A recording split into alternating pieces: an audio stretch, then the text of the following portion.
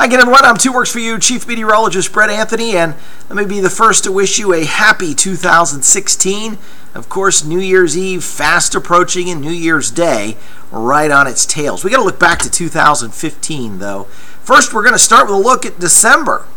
Headed into the final days, it was still the warmest December on record, 47.5 degrees, and that is just a little bit warmer than 1931. We'll see if the colder temperatures at the end of the month can knock us down into second place or keep us as the warmest December on record. The average temperature with the highs and the lows during the day in the month of December, by the way, 41 degrees. All right, what a year for tornadoes in green country. These are totaled up as of December 12th. Of course, we did have some severe weather on December 26th, but haven't heard of any confirmed tornadoes out of all of those warnings. So far in eastern and northeastern and southeastern Oklahoma, 31 tornadoes. No tornado rated stronger than an EF2. And in southeast Kansas, 5 tornadoes.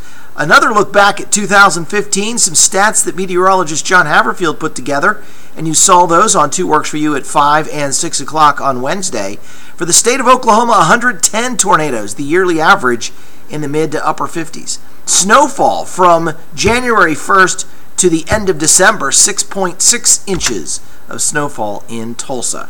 And also a look back at 2010, continuing our look, the hottest temperature. We hit that on Friday, Saturday, Sunday, August 7th, 8th, and 9th, 102 degrees those 3 days. The coldest morning, and really the coldest day, January 7th. It was 7 in the morning, the daytime high that afternoon, just 29 degrees. Rainfall, wow, this has been incredible. The third wettest year on record.